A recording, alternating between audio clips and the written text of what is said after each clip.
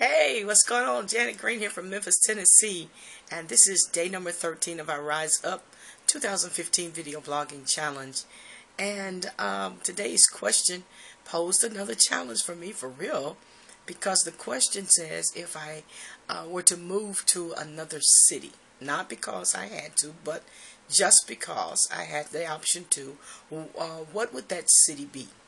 And actually, the only city that comes to mind right now would be Atlanta. And not because I'm unhappy where I am. I'm in Memphis. I believe I have an assignment here in Memphis. But I would choose Atlanta simply because we have a sister church in Atlanta, and I have family and friends there. I lived there for a very brief period, probably a little over a year.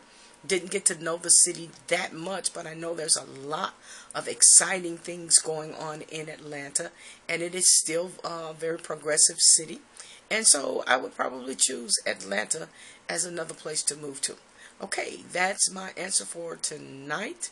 And tonight I'm going to challenge Miss Apple Daniels with that question, and Mr. Roger Silvera.